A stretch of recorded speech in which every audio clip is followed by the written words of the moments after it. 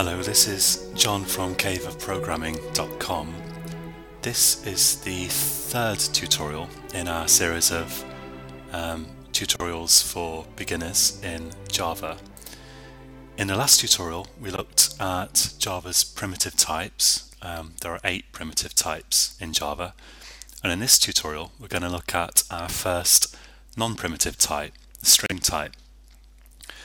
And then in the next tutorial we can look at loops, but before we do anything with loops we need to know how to represent text in Java. So I'm in Eclipse as usual, and I'm going to create a new Java project, and I'm going to give it a name. Let's call it tutorial 3, and click next and finish. Now, as in the first tutorial, we're going to create a class which will be the only class in our little test program here.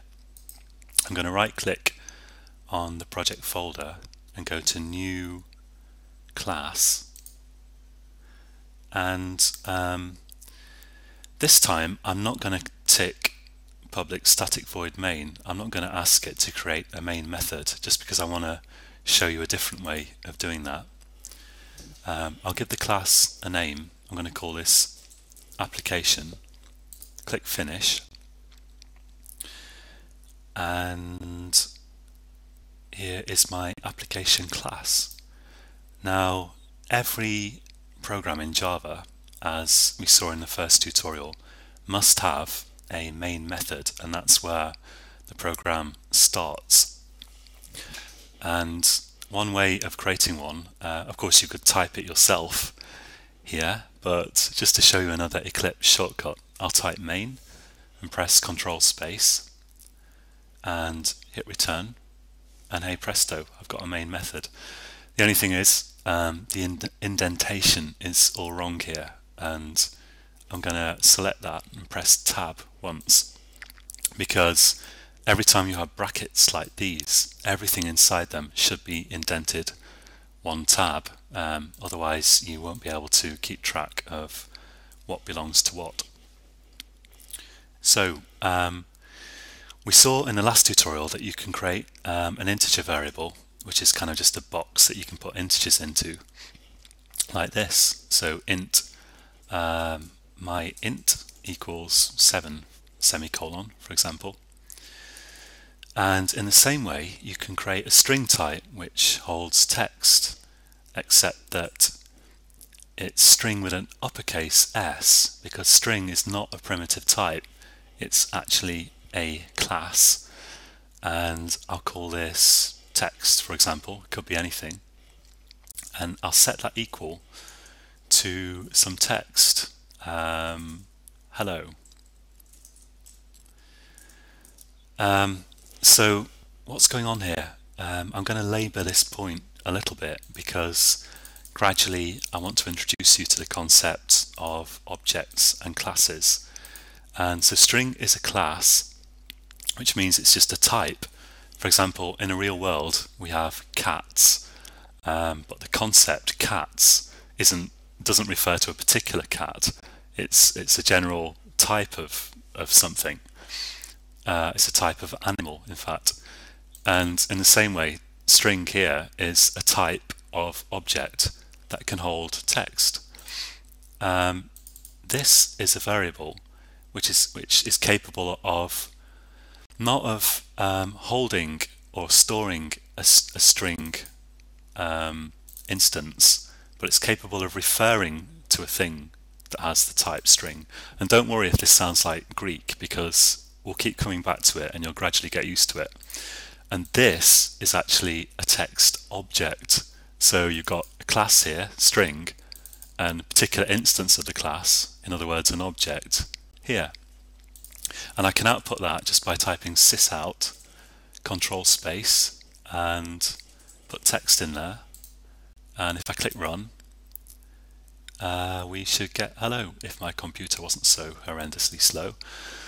And you can do lots of interesting things with strings. For example, you can add them together. Let's create a string called blank, and I'll set that equal to just some empty space like that. And I'll create another string called name, and I'll set that equal to Bob. I can add all these strings together. I can say, okay, here's a string greeting, and greeting, and I'm going to put that equal to text plus blank plus name semicolon. And remember that every statement must end in a semicolon. Now if I put greeting in here, it's going to output hello and space and Bob. And in fact, you can add string objects together directly, because I can achieve the same thing if I type system.out.println, and I could write, for example, Bob plus some space plus hello.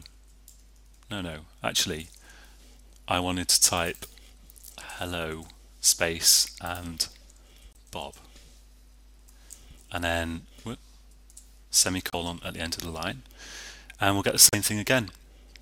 And you can also, if you've got, for example, an int, you can concatenate that with a string. When we add strings, we speak about concatenating.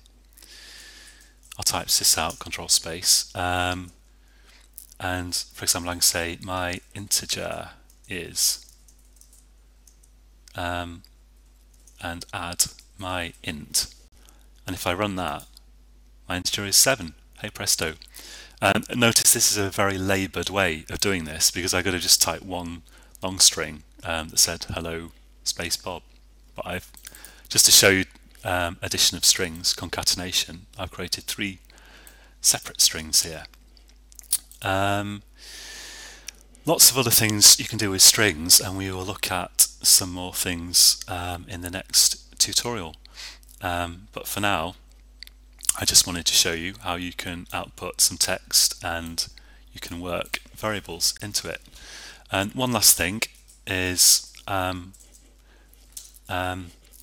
supposing you have some variable, let's declare a double variable, double precision floating point number 7.8, and of course I can put that in the middle of a string as well. I can say my number is plus, well, I missed off the variable name, my double plus, and let's just have a full stop, and that will also work. My number is 7.8. That's all for this tutorial. Pretty simple. Have fun, try adding strings together and see where you get. And in the next tutorial we'll look at loops, and we'll start really leveraging the power of Java to do things that would be incredibly tedious to do by hand. That's all for this time. You can find more information and tutorials on caveofprogramming.com. I hope you'll join me again for the next tutorial. My name's John, and until next time, happy coding.